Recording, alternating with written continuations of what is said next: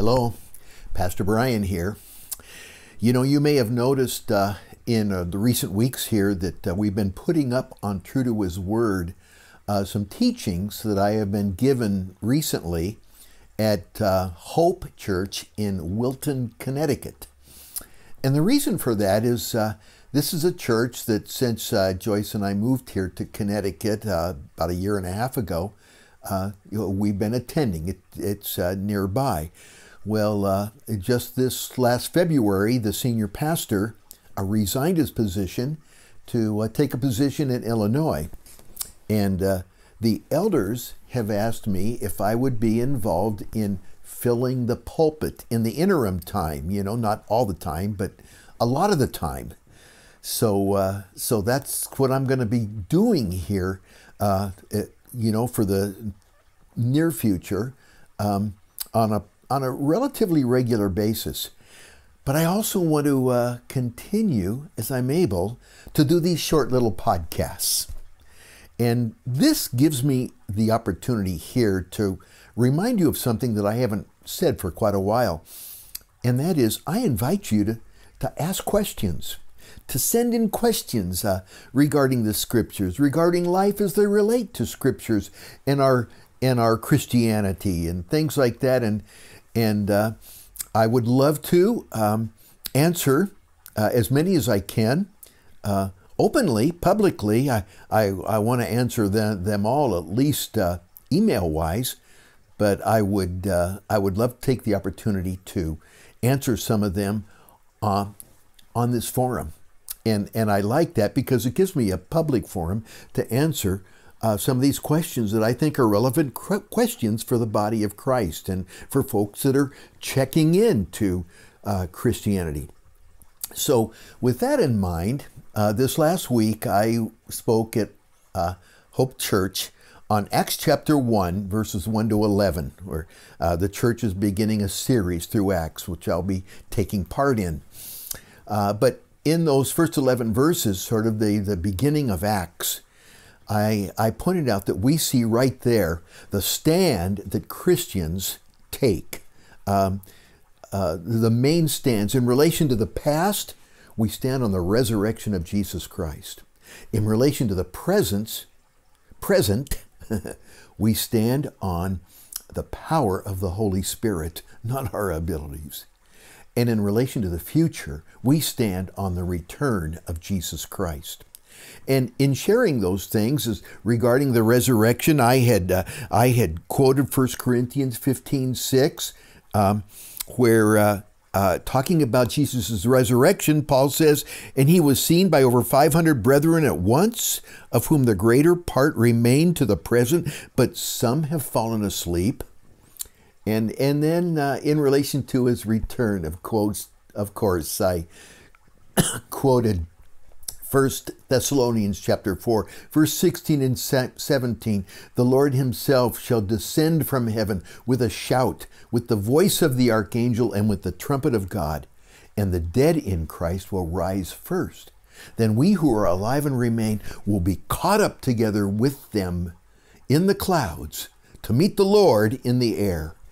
And thus we will always be with the Lord." What a wonderful hope.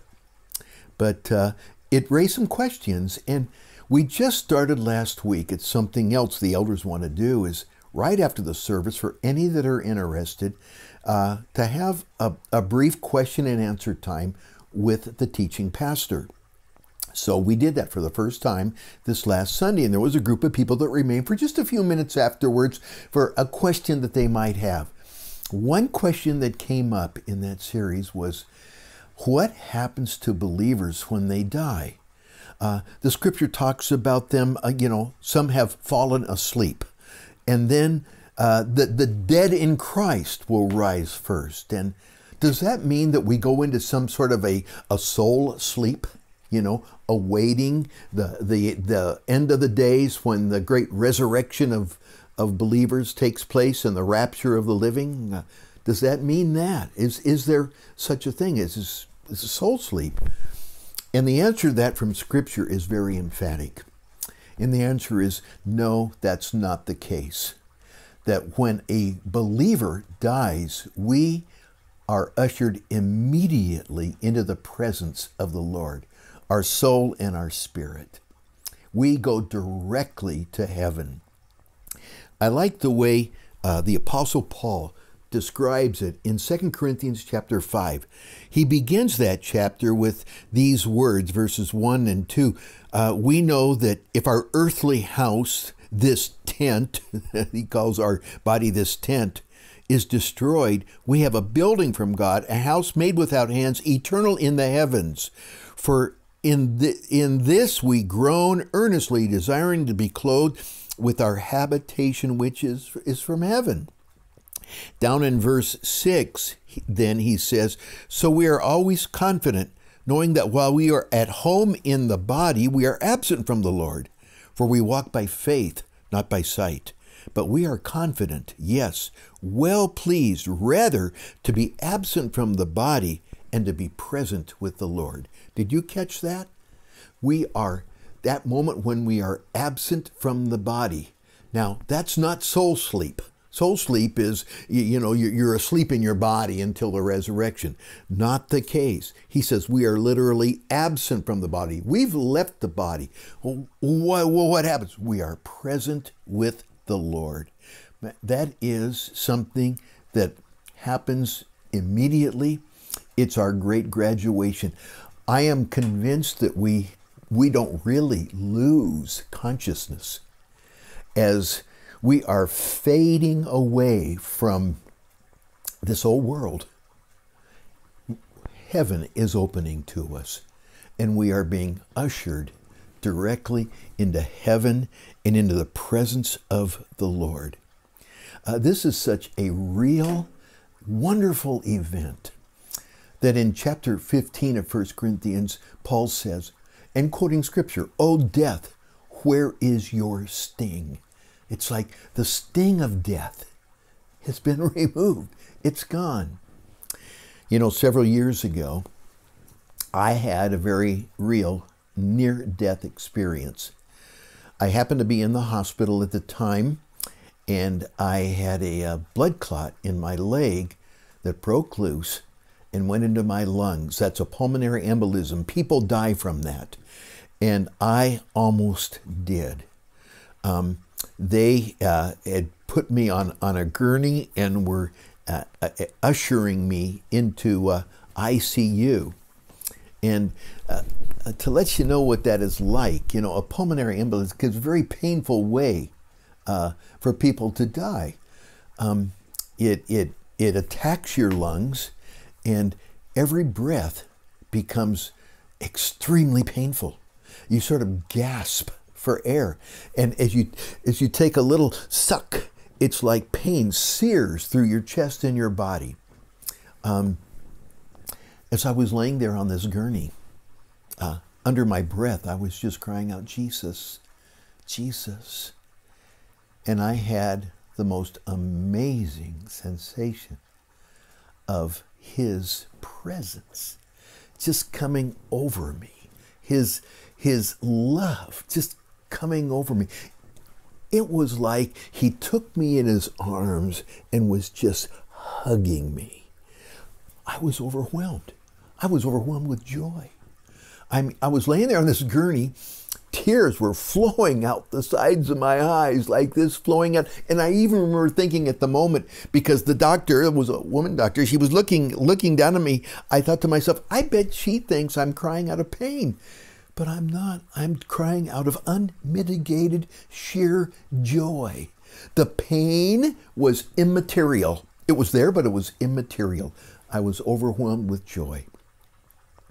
At that moment, I truly felt like everything that needed to happen, death-wise, for me to die, had happened. And I was right on the fringe, the cusp of eternity. If somebody would have asked me at that moment, "Brian, do you think you're going?" I would have said, how easily I could. I don't think there's anything left to happen except to slip into eternity. But I honestly don't think I am. And indeed, wasn't that the case?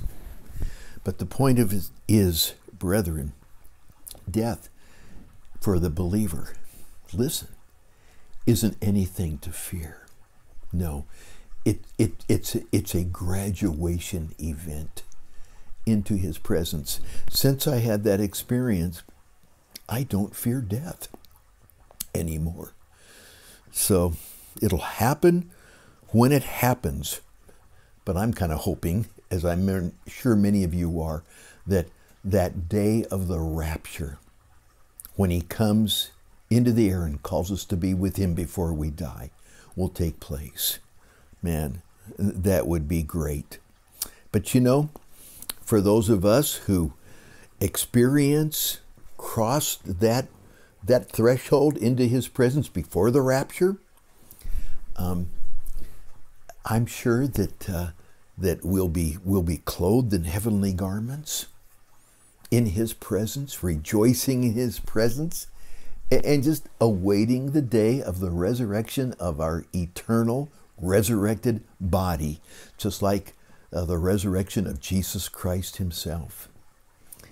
But we've entered eternity. And you know, eternity, I mean, Scripture says 1,000 years is like a day. You know, it's just, you're just bound up in now the eternal perspective. You know, my parents were strong believers, and my dad died in 2008, and my mother passed on in 2010, and I know they're just in the presence of the Lord right now, rejoicing. But because they're in eternity, from their perspective, I would imagine it's sort of like this. They're getting there and they're just overwhelmed with where they are, and they're rejoicing in where they are.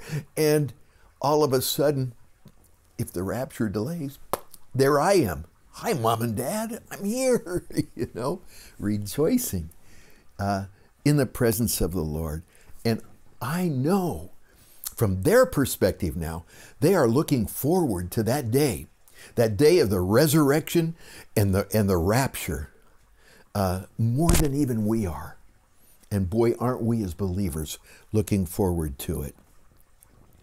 Well, you know, it's interesting. He had said, talking about that rapture in 1 Thessalonians chapter 4, he had said just a couple of verses before that in verse 14, if we believe that Jesus died and rose again, even so God will bring with him those who sleep in Jesus. There it is. They're with him now. And when he comes back, they're coming with him. They will come and have a bodily resurrection, just like Jesus came back to his body and had a bodily resurrection. And then we who are alive and remain, he says, will be caught up together with them in the twinkling. He says in 1 Corinthians 15, the twinkling of an eye. We're going to be instantly in his presence. Oh, what a glorious day that'll be. And you know that we look forward to that, don't we? Well, I'll tell you, the way things are going in this world, it looks like that day could be sooner rather than later. So be encouraged. God is good. He has a wonderful future, eternal future, for those who have put their trust in him through their faith in Jesus Christ, his Son, his only begotten Son, who is God himself in the flesh. For God so loved the world. I love that. So loved the world. That means anyone in it. That he gave his only begotten Son. That whoever believes in him will not perish, but have eternal life. Hallelujah. Talk to you later.